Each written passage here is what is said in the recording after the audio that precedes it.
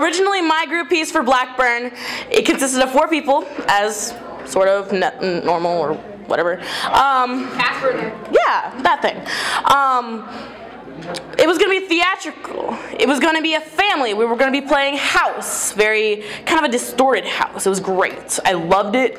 And, you know, if I have enough time, maybe I'll just perform the piece that I had. We'll see. But I came up with something that my coaches don't even know about, which is good that they're not here. They kind of had a writing prompt on it, but, like, they didn't say that it was going to be our group piece or nothing, but, like, let's just... Okay, so... The part that we were all going to say is our school is judged. Me. B, for blocked from others. L, for legal incidents. A, for attitude adjustment. C, for coated with the disappointment of our peers. K, for kicked out. B, for bullied away from those who are normal. U, for underestimated. R, for reformatory, which most people think when the N, for notorious, Blackburn comes to mind. See, that's what I had so far. I liked it for a moment. Now, that sounded like I was going to continue, but I'm not. Yeah, hold on. I liked it. I mean, that would have been cool, but like, yeah, I'm going to do it. I'll do it later. But no, later.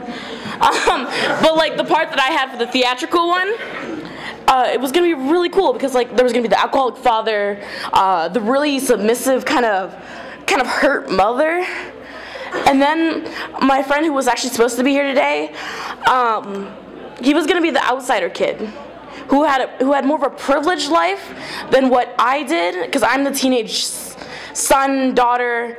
I was actually probably more not acting than the others. I was more portraying myself than someone else. So, this is my part. It says, I'm a boy. Let's get that part straight. I go to school, put up with taunts and the teasing, and always wish to go home. But sometimes, my family makes me want to kill myself. I'm not me at home. They just don't get me. My father doesn't accept me. It hurts me that he doesn't understand. That I am a young man. That maybe he would if he wasn't such a drunk. My mother cares too much to understand the pain I feel inside. I feel like her happiness is clouded by blood and beer. So I went off looking for a more positive, more healthy relationship. I got a broken heart from the one person.